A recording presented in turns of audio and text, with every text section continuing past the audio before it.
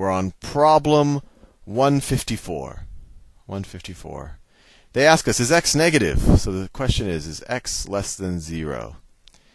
Statement number 1 tells us, let's see, they say x to the third times 1 minus x squared is less than 0.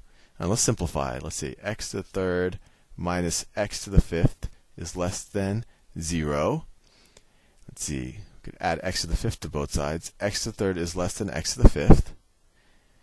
Let's divide both sides by x squared, and that won't change the inequality since x squared is definitely going to be positive. Any integer squared, even if it's negative, is positive.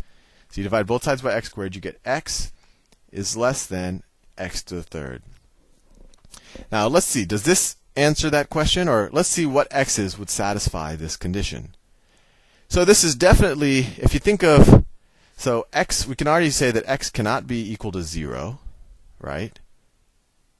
Anything where this would have been an equality doesn't work. X can't be equal to 0, it can't be equal to 1, because 1 is equal to 1/3, and it can't be equal to -1. So we know that immediately. We know that for regular positive numbers, for numbers greater than 1, taking it to the third power is always going to be greater than the number itself. You know, if you took 2 to the third power, that's greater than 2. 3 to the third power is greater than 3. 1.5 to the third power is greater than 1.5. So we know that this statement right here implies that x is greater than 1. And let's see, is there any negative? Is there a situation where x can be negative? Well, let's see. First of all, if x is between 0 and 1, if x is between 0 and 1, let's see, if you have 1/2 is not less than 1/8, so it doesn't work between 0 and 1. But what if you went between what if x were between -1 and 0? Let's try an example. If you have -1/2 is less than -1/8. It's more negative, right? -1/2 is less than -1/8, right? And you could try that with any fraction, because when you take it to the third power, it becomes a smaller fraction, but it becomes a smaller negative fraction. So x will be less than it because it's more negative. So this is true. So right now this statement applies. If this is true, then x is either greater than 1 or it's between -1 and 0. And let's see, does it work if x is less than -1? -2. Is -2 less than -8? Nope. Right. So these are the only ranges where it works. This statement implies this, but this still isn't enough information to tell us whether x is less than 0. X could be greater than 1, which is definitely greater than 0, or x could be less than 0. So we don't know yet, just from statement 1. Statement 2. Statement 2 tells us x squared minus 1 is less than 0. So add 1 to both sides. That tells us that x squared is less than 1. So because something squared going to be less than 1? Well, it's going to have to be between -1. It's going to have to be between -1 and 1, right? It's essentially going to have to be a positive or a negative fraction less than 1. That's the only way that when you square it, you get a number less than 1, right? If it was greater than 1, you're definitely going to get a number greater than 1, and it's going to be positive either way. And if it's 1, it's going to be 1, and then 0 is in our range. So statement 2 tells us this, but it includes both positive and negative numbers, so it doesn't answer our question whether x was less than 0. But if we use both statements combined, right, what is the intersection? What is the overlap of this and this?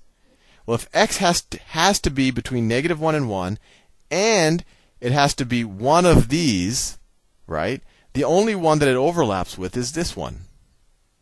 You cannot have x being greater than 1 and x being in this range.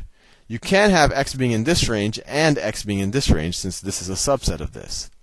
So this is actually the more restrictive, and so since we go to that actually tells us that x has to be negative. So both statements combined are sufficient to answer this question, but individually they're not. The last question, 155. Marcia's bucket can hold a maximum of how many liters of water? So we want to know the capacity of her bucket. The capacity of her bucket. Statement number 1 says the bucket currently contains 9 liters of water. that's useless. We don't know how. I mean, that could be the bucket. 9 liters could be that. Or maybe 9 liters is the full capacity. That tells us nothing about what the capacity of the bucket is. If I told you I had a bite of the sandwich, that tells you nothing as far as how large of a sandwich I can eat. So statement 1 doesn't seem that useful. Statement 2, if 3 liters of water are added to the bucket when it is half full of water.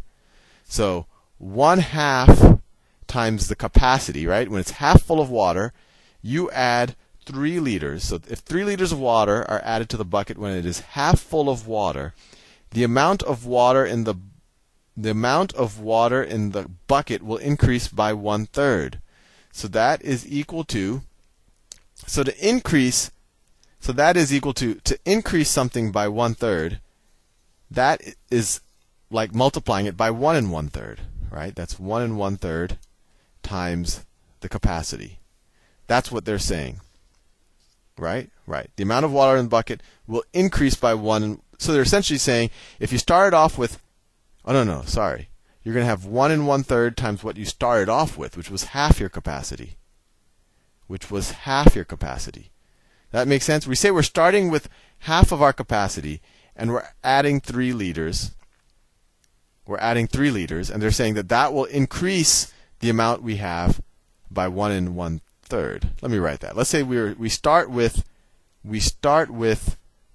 x, and we're adding 3 liters. They're saying that will equal 1 1/3 or 4/3 times x, right? This shows that x is increasing by 1/3. You could view this as 1 plus 1/3 times x. This is an increase of 1/3. And they tell us that our starting point is half of capacity. So that's where I get the 1/2 c. That's our starting point, plus 3 is equal to 4/3 times the starting point, or where we're adding water to. 1/2 times c. And we could easily solve for c here.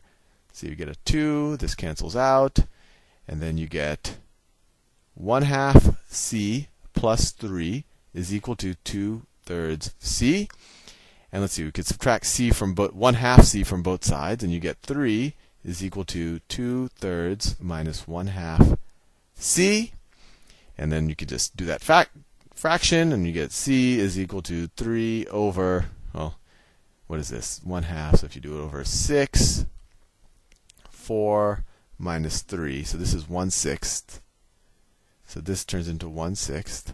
So c is equal to 18. But anyway, you didn't have to do all that. You should just realize that as soon as you can write this algebraic equation down, it's a linear equation with one unknown, and that one unknown is what we're trying to solve for, you have enough information to solve the problem. So statement 2 alone is sufficient to solve this problem. And we're all done with data sufficiency. See y'all in the